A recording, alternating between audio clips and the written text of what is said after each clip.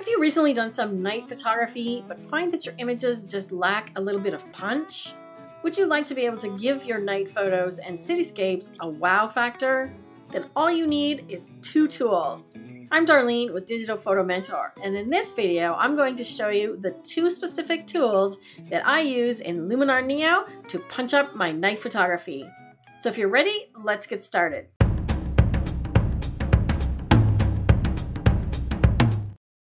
I've opened this image from Lightroom into Luminar Neo as a plugin.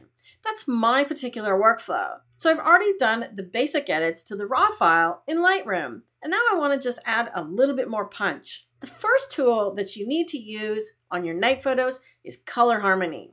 I've added it to my favorites at the top here. If you don't see it there, you'll find it at the bottom under professional. If you want to add it to your favorites, you could just right click and choose Add to Favorites. I've already done that, so I'm just going to open the Color Harmony tool and go to the second box down, Color Contrast. Just open the tab if you don't see these sliders. Take the amount slider up to about 25 or 30. You'll start to see the image change a little bit. This is where the magic happens. Now you need to adjust the hue slider. Watch as I drag it through the color spectrum and see how the image changes. If I'm over this area of the rainbow, the blue and purple tones, you can see that it's lightening the sky and darkening the opposite colors or yellows. If I am over the yellow, you can see that it is brightening the city lights and darkening the blues or the sky. So you need to pick the right hue to create the effect that you want for this image to make it pop more. If I want to emphasize the city lights, this is the right choice. If I want to make the sky pop a little more and minimize the lights, this is the right choice. So there is no right or wrong, you get to decide. I've settled on somewhere in the 90 range for hue and 37 on the amount slider. You can see the before and after. But we're not done with this tool yet. Open the next section down, Split Color Warmth. These sliders allow you to adjust the tones of the warm colors and the cool colors separately. So you can choose to make the warm colors, in this case the yellow and the red lights, even warmer. Or if you want to neutralize them a little bit, you could go the opposite way. See how that neutralizes the yellow? Same with the cool slider. You can take the blues more towards blue, or you can make the sky a bit more purple. I like it this way. Again, I'm going to settle somewhere in the middle. Check another before and after. I toggle the tool on and off frequently while I am editing. It allows me to see what I've done so far and determine whether or not I need to go farther or if I've done too much. If your colors are getting a little bit too punchy or too saturated, use the Brilliant slider and just take it down a little bit to the left. You can also use this one to add more warmth to the right, which is yellow, or blue to the left. Let's take it to extremes and just see what it does. This one here is really neutralizing the colors on the road. So if I want to focus on the sky and the city, I think this is a good choice. Going the opposite direction, it's sort of turning a little bit green and the sky is sort of a weird color. So I like a little bit cool, but not too far. Once again, a before and after. See how much contrast it's adding? And we haven't touched a single contrast slider.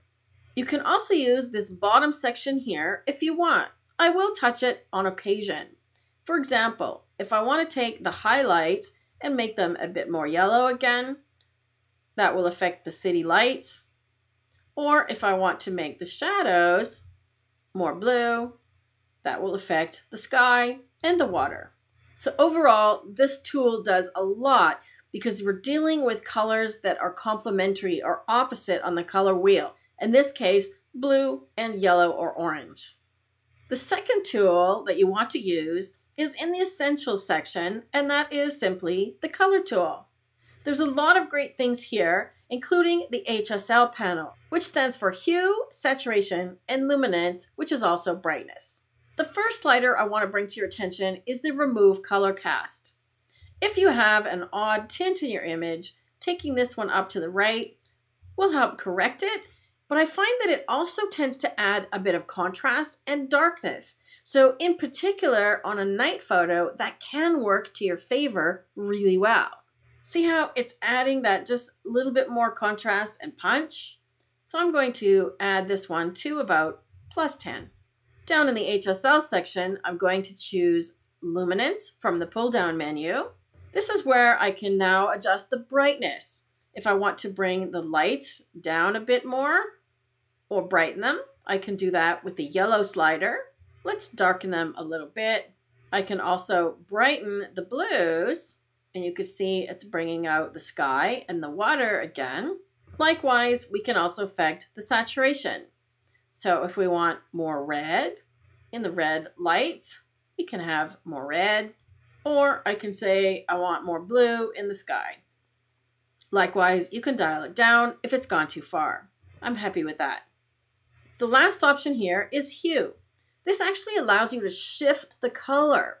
So if you would like the sky to be more purple, you can do that, or more teal. All you have to do is adjust the blue slider a little bit. I think a little bit of magenta actually looks good. Likewise with yellows, you can make them more orange to the left or green to the right.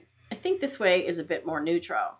You can also play with the other colors depending on what's in your image. So let's take a look at the changes made by the color tool.